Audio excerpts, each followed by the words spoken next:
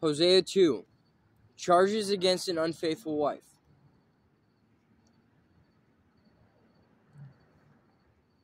This is actually charges against unfaithful people.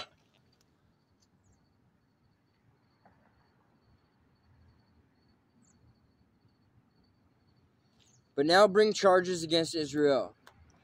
Israel meaning people, the people of the earth. Your mother, for she is no longer my wife, and I am no longer her husband.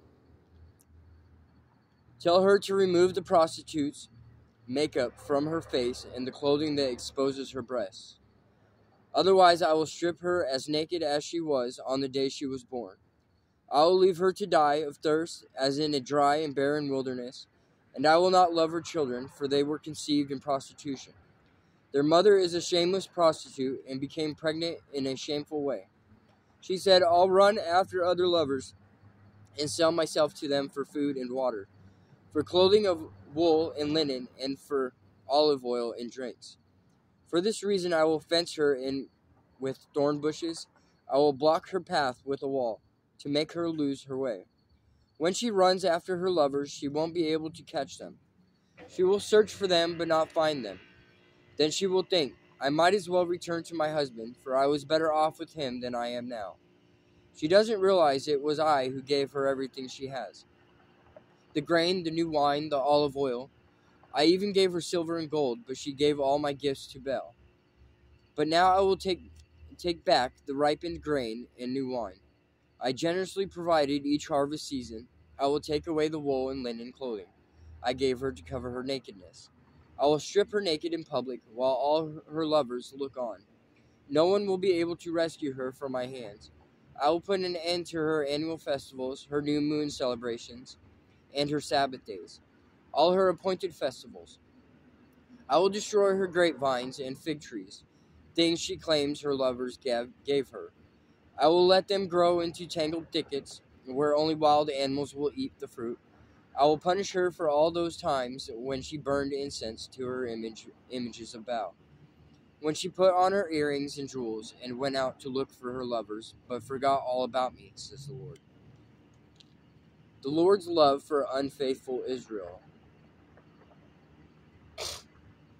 But then I will win her back once again. I will lead her into the desert and speak tenderly to her there.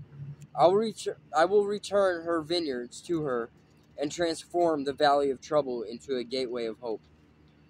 She will give herself to me there as she did long ago when she was young, when I freed her from her captivity in Egypt.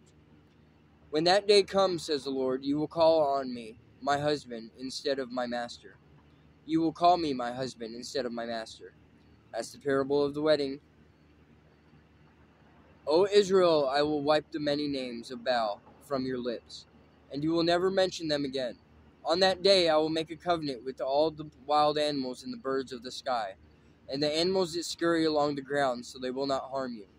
I will remove all weapons of war from the land, all swords and bows, so you can live unafraid in peace and safety. I will make you my wife forever, showing your righteousness and justice, unfailing love and compassion. I will be faithful to you and make you mine, and you will finally know me as the Lord.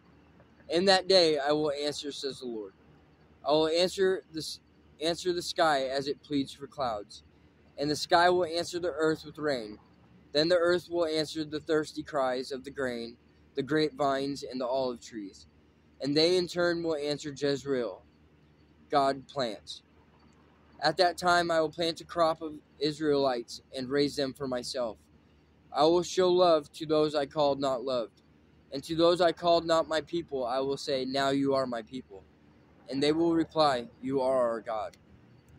In Jesus' name I pray, amen.